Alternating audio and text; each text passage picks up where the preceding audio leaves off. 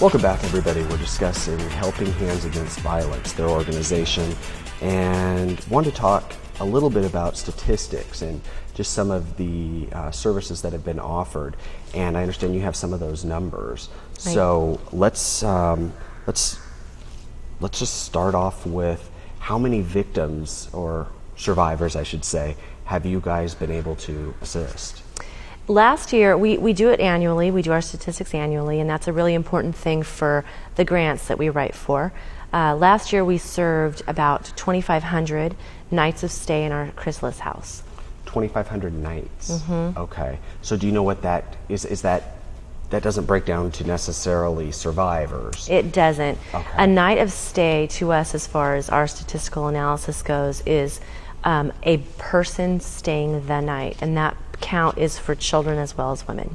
Okay. Okay. How about your follow-up services? Because you spoke about how important that is, and I would assume, yeah, it would be. So it is important because people that come to and need our services, really, they have so much that they still have to get done. So we offered about 7,300 follow-up services last year.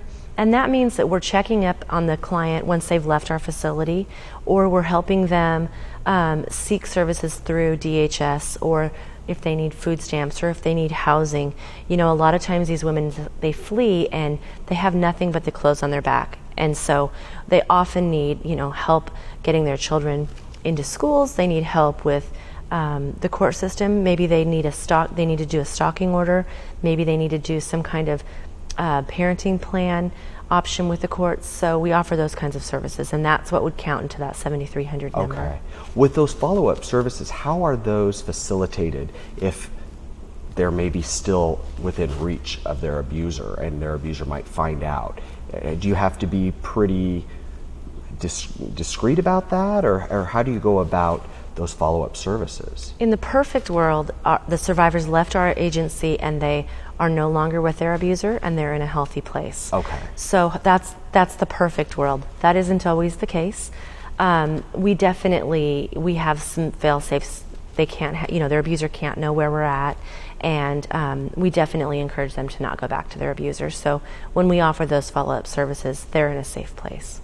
Legal assistance, because you mentioned they might have to have a stalking order in place, and helping them with that. So you guys even help with the legal aspect of all of this. We do, and we partner with, like in the courthouse in Hood River, we work with the victim's advocate, one specific person, and so we would, on behalf of our client, we would advocate for them with the court system. So those things are things such as stalking orders. If they need to get custody of their children, sometimes they don't have custody of their children, and any legal help that they might need, we work with the court systems to get them the right help. Even if it was a divorce situation? Even if it's a divorce situation. All right, so you can help them get that squared away. That's great. What about the victims that actually end up in the hospital? You guys have had to devote a significant amount of time to that too. We do. An advocate is assigned to a client, and then the advocate will help them with whatever the needs that they have are.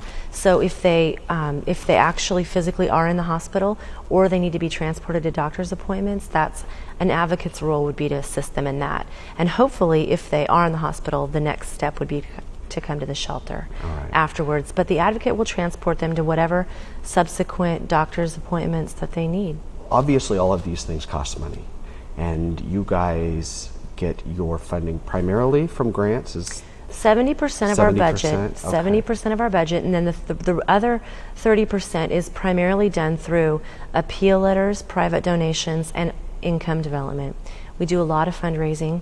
We have about 2 major fundraisers a year, and our fall fundraiser is actually coming up. It's going to be on October 23rd at the Pines.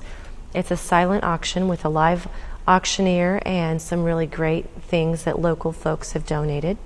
So I definitely encourage folks to come to that. Absolutely. It's a fairly inexpensive night out. There'll be music, and doors open at 6 o'clock. Okay. So certainly encourage folks to come out to that. And then we also do, we do one major spring event, and then we have a lot of smaller events at local wineries and breweries. They support us a great deal, and oftentimes it's live music at these events. And then there was a couple of our board members did a big barbecue, and that raised about $1,000. We've done garage sales. So we do a lot of things that are ways for the community to help. We definitely encourage volunteers to come and help during those fundraising events.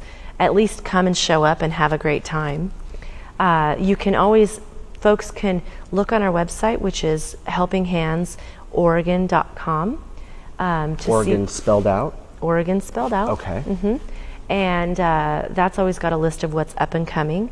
And other ways that folks can get involved is they can just offer to volunteer.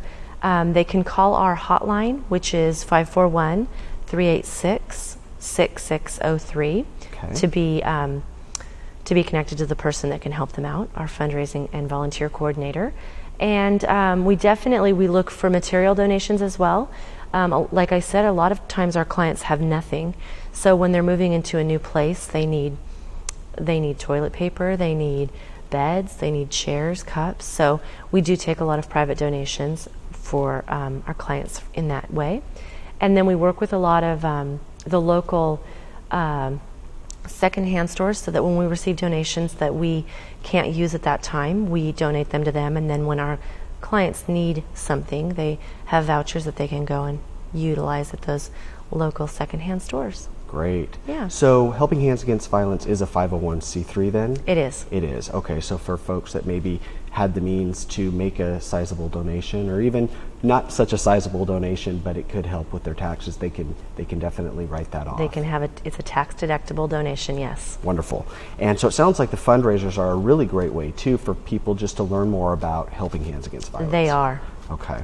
Most importantly, if somebody sees this that is in a situation right now that they know they've got to get out of and they don't know where to turn, the best thing for them to do would be? Call the hotline. Okay. Call 911 if you're in this incident, and call our hotline if you need to talk to somebody right away. Okay. All right. Well, Dena, thank you so much for coming you. on. It was a pleasure meeting you, and appreciate your work. Yeah, and thank you. Hopefully we get a really good, or you guys get a really good response and have a very successful fundraiser coming up. We hope so. And really, it's unfortunate that things like this have to exist in society, but they do, and it's great that you guys are there leading the charge. Thank you. All right, thank you. And you guys, thank you for watching, and we'll see you next time right here on Localite. John Compton here saying thanks again for watching. And remember, if you've got a guest idea, let us know. Just visit localite.com.